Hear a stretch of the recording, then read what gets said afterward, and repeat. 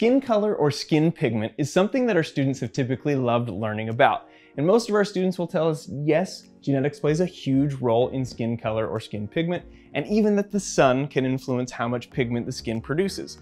But what layer specifically is responsible for the skin pigment? And more importantly, what are some of those differences that you might see inside the skin with somebody with lighter skin, all the way up to darker skin and everywhere in between? That answer might surprise you.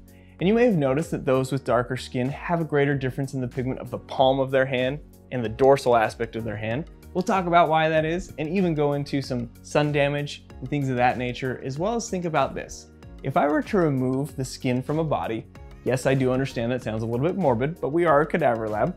But if I were to line up all of the bodies we have in our lab in a row, remove the skin and have you look at those bodies, you couldn't tell me the difference between each body, meaning which body had which pigment of skin prior to the removal of the skin.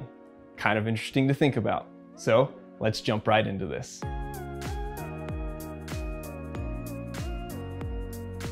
So for us to fully appreciate skin color or skin pigment, we have to review the skin a little bit.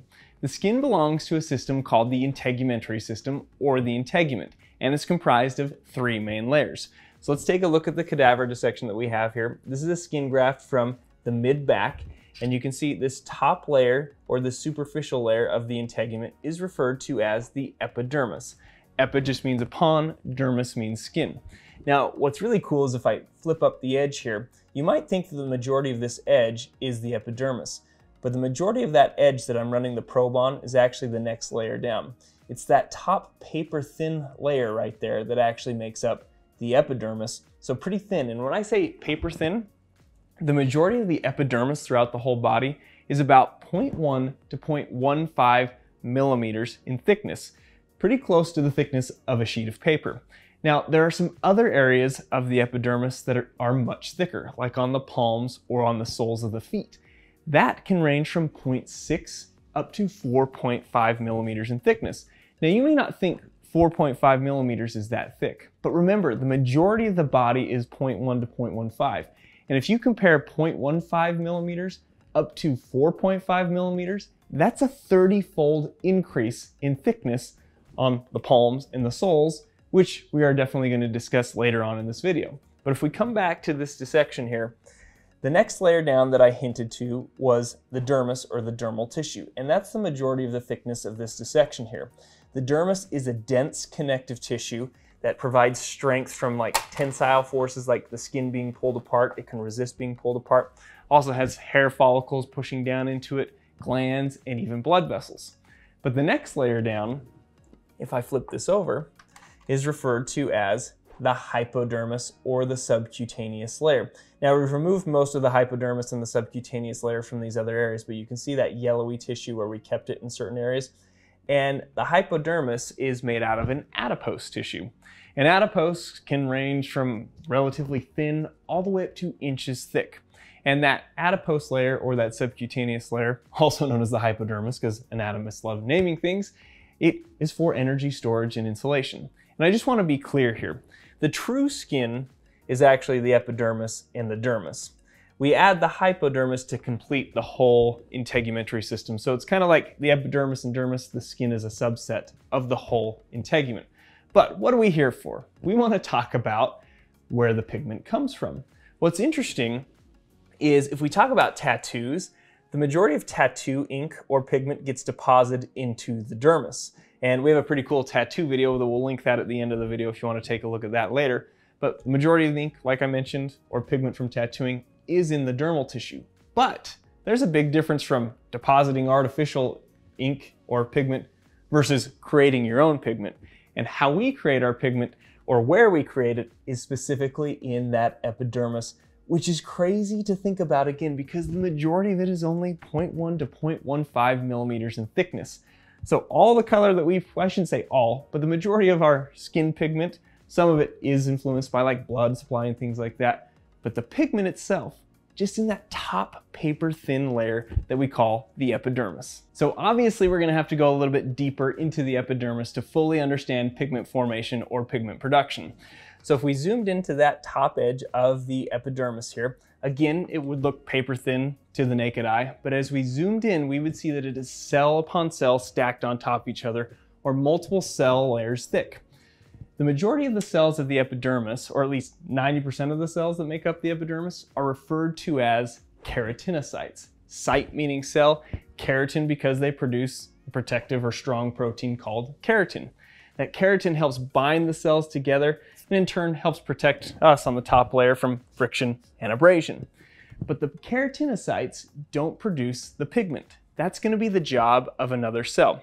Now remember, we're really zooming into this epidermis, and this epidermis can be further subdivided, or what we'll see is there's sublayers. The bottom row of cells of the epidermis is referred to as the stratum basale. And again, the majority of that's going to have keratinocytes, but it will have, interspersed between the keratinocytes, another cell that's important called the melanocyte. Cyte meaning cell, but because they produce melanin, they get called melanocytes. And melanin is that pigment that gives the color to the skin. Now, because the melanocytes interact with the basale, the bottom sublayer here, and the next sublayer above, I have to mention some key points with those sublayers. The stratum basale, those keratinocytes, are mitotically active, meaning they constantly divide. And a cell will divide and get pushed up to another layer. And when the next cell is copied, the cell that was here then moves up and a new one comes in its place. And eventually this continues to happen so that one cell that was at one point in the stratum basale will eventually make it all the way to the top of your epidermis and flake off and contribute to the dust of your house. Now, the melanocytes are going to be doing something to those cells in the basal layer, but they'll also interact with the cells in the sublayer above called the stratum spinosum. Now, the stratum basale was only one cell layer thick, but the stratum spinosum is up to 8 to 10 cell layers thick. Now, some of you are geeky anatomists and want to know why things get named the way they did. Now, these cells in the spinosum, when they were looked at under the microscope, they would shrink down. But because they were attached to all the other surrounding keratinocytes, even though the majority of the cell would shrink down, the places where it was still attached to the other cells would be kind of pulled out, attaching to each other, and it looked like little spines on the outside of the cell membrane, hence the name. But those melanocytes, let's really dive into these things now. These are really cool cells that we already know produce melanin. They have these cool things called cytoplasmic extensions, or they look like little arms that are coming out from them that are kind of just extensions of their cell membrane, that they can contact up to 30 different keratinocytes, some of those in the stratum basale and some of those in the stratum spinosum.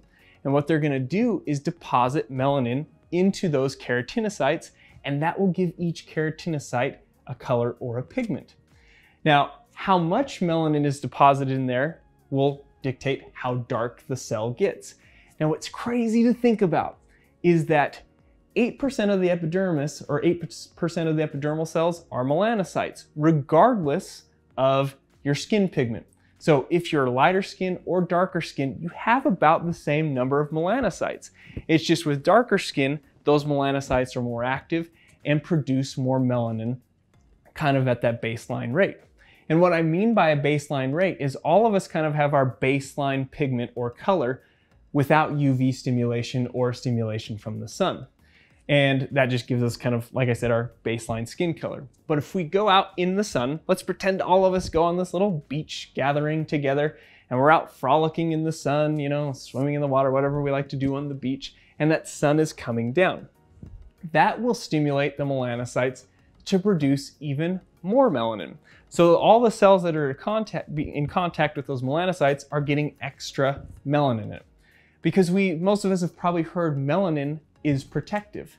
It's protecting our keratinocytes, specifically the nucleus and the DNA inside the nucleus, from DNA damage and potential mutation. And so more UV light exposure, more potential for DNA damage. So melanocytes are like, let's produce more and protect. Now, we know that in general, people with darker pigment are less at risk for things like skin cancer and UV damage. They're just more protective compared to somebody who has lighter skin. And when we talk about getting a tan, whether you think it's a good thing or a bad thing, there's plenty of evidence that shows fair-skinned people getting exposed to UV light are at greater risk for skin cancer. But why don't you maintain the tan is a question people will get. Well, we all went home from our beach trip and weren't stimulated by the sun as much. Now, we only had that UV stimulation for that day, and the cells in that stratum spinosum and stratum basale only got extra melanin deposited. So when the basale creates more cells for us, it pushes those cells that are darker pigment from the tan, if you will, and eventually those darker keratinocytes will flake off. And so for those of you who like to be tan all the time, you know that you have to constantly get UV stimulation to maintain that tan. For those of you who are afraid of the sun, like myself, you try to tend to avoid that overstimulation of the melanocytes by caking on, SPF 50. So what about the differences in pigment on the palms of the hand and the soles of the feet? Well, the answer to that lies in the additional sublayers of the epidermis. Now remember, we already talked about two sublayers of the epidermis, the stratum basale and the stratum spinosum. We're going to add a couple of more to help us understand these differences in the palms and the soles. But let me mention one thing about the epidermis. The epidermis is an avascular tissue, meaning it doesn't have a blood supply. There's no room for blood vessels to penetrate between those cells. Typically, we like cells to have a blood supply in order for them to stay alive. But the dermis underneath the epidermis, where the epidermis plops down on top of, does have a blood supply. So those cells in the bottom, like the cells of the stratum basale, those are the most mitotically active. They're close enough to blood that they can continue to divide and get those nutrients.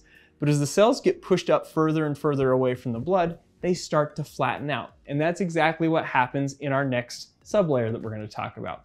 This is called the stratum granulosum.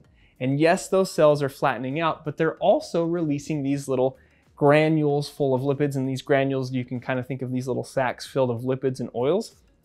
And they're releasing them outside of themselves. So essentially coating themselves in oil. Now, why would these cells do that? Well, if we think about the mortal enemy of oil, that is water. So we're creating this waterproofing barrier in the epidermis so water cannot pass freely in and out of the epidermis. Kind of cool, but admittedly, there's no difference between the palms and the soles and everywhere else in the body. They just have this typical granulosum in those areas. But when we get to the top layer, called the stratum corneum, those cells have fully flattened out and are completely dead. You'll have a stratum corneum everywhere in your body.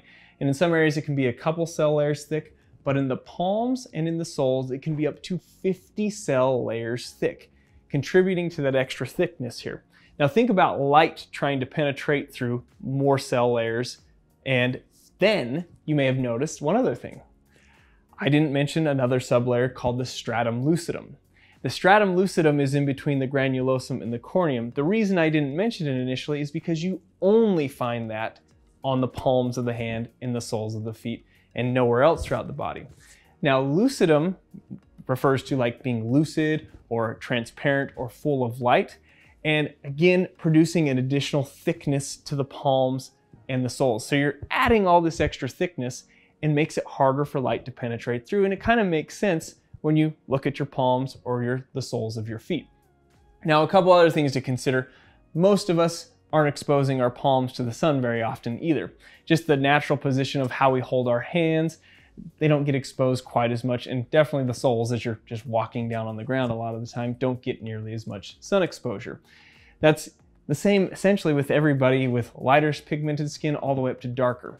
The difference is those with darker pigments, it's just more noticeable because they have that darker pigment everywhere else. So that change is a little bit more dramatic or more noticeable. Now, like I mentioned at the beginning of the video, I have to touch a little bit on sun damage, and that's mostly because of our aesthetic students, because whenever they come into the lab, one of the first things they point out on this particular skin graph is they point to all these little areas and they're like, what? Sun damage? And as you can see, they're pointing out those areas of hyperpigmentation or other spots that a lot of us will refer to as freckles. Now, there are two types of freckles. One is called aphelides and the other is called lentiginous. Aphelides, that funny name there, is more of an inherited type of freckle that you'll see in really light-skinned people and appears to just be a genetic thing. Now, lentiginous is more of a sun damage or a sunburn freckle, as some people will refer to it as. And that's because of overexposure to the sun and potential sun damage. And these areas where you're seeing those freckles or those lentiginous, that is a buildup of melanin or little patches of melanin in those areas, again, because of overexposure to the sun. Now, I always say to people, yes, the evidence is pretty clear that light-skinned people are more at risk for developing skin disorders and skin cancer because of UV exposure, but we'll let everybody decide how much sunscreen you want to lube up with. You know, I typically recommend throw the 50 on and go play in the water and frolic on the beach. As always, thanks for watching, everyone. If you want to support the channel, you can subscribe, smash the like button, and even write some comments below and let us know what you thought of the video, as well as future videos that you might like to see. We've also got our t-shirts and our anatomical artwork back there. We'll put the link in the description, and we'll see you in the next video.